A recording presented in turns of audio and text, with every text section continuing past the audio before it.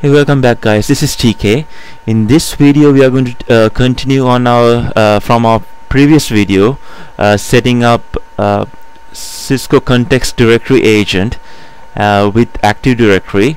And now what we are going to do is we are going to take a look at this this thing is in operation, how really everything works. So basically what will happen is that like I have a Windows client over here. I'm going to first of all, let me show you on the Active Directory, on the domain controller side, what we need to look at is the event viewer. So we'll go to event viewer and then let's go to Windows logs and security logs, and right now that's no logs over here. So I'm going to do is that I'm going to log in to this client workstation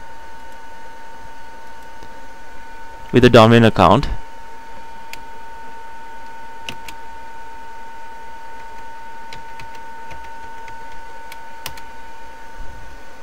So when I log into this workstation, what you notice is that there's an event log created for this particular authentication, and in that event log you got the account name and also the IP address here. So what will happen is that you see on the background I'm running Wireshark.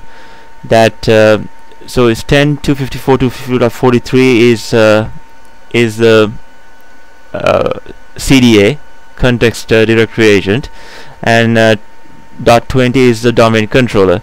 So the CDA is actually making a DCERPC request, and every second then the domain controller respond back with the DCERPC response. That's how the domain controller sends the event logs to CDA. So if you check the CDA over here, if you go to mappings and IP to identity, you see this mapping happens for this particular authentication. So this is actually from, let's see, to get into my domain controller, it's from this.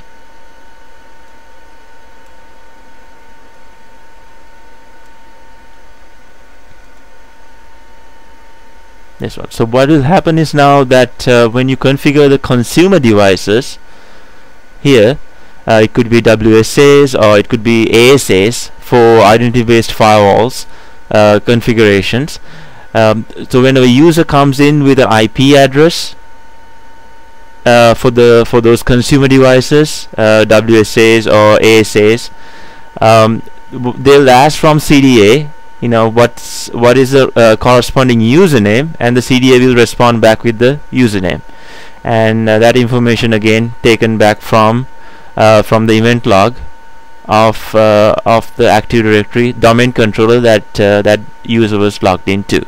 So this is what I want to show you, the operational part of the CDA. Please go back and check the first part of this video series, how to install CDA, how to configure CDA, I should say, with the Active Directory. Installing CDA is pretty straightforward. You can download the ISO file and then run it on a virtual machine.